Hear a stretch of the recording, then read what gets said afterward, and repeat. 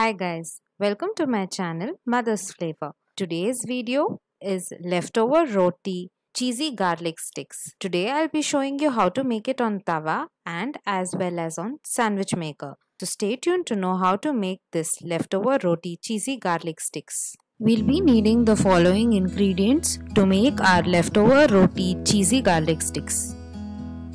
In a small box, we'll add in our paneer cubes, pepper powder, red chili powder, pinch of salt, close the lid and start shaking it really well for about 10 to 15 seconds. This process is done to coat the paneer really well with the masala that we have added to it. Now our paneer is coated really well with all the masalas. To the butter, we'll add in our chopped or minced garlic, mixed herbs, chili flakes and give it all a nice mix. To the grated cheese, we'll add in our chopped capsicum and the paneer which we have coated with all the masalas and mix everything really well. Now to the chapati, apply the garlic butter.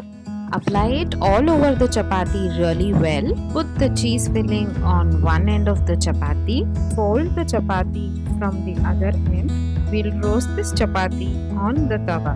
Heat a pan on medium flame. Brush the tawa with little bit of butter. Place the chapati on the tawa. Let it cook on medium-high flame for about 2 to 3 minutes. Meanwhile, brush this end also with some garlic butter. Sprinkle some pepper powder. After about 2 minutes, we'll carefully flip it and we'll roast the other end also for about 2 minutes. Now we'll flip it again after 2 minutes. Yeah, our leftover roti cheesy garlic stick is ready. Now I'll show it to you how to do it in sandwich maker. First, we'll heat our sandwich maker. Place the chapati which we have stuffed with cheese on the griller. Close the lid and grill it for around 2 minutes. We'll check on it after 2 minutes.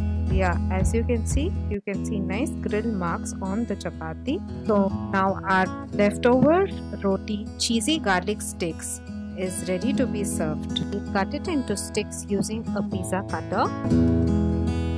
So there you go, our leftover roti cheesy garlic sticks are ready to be served.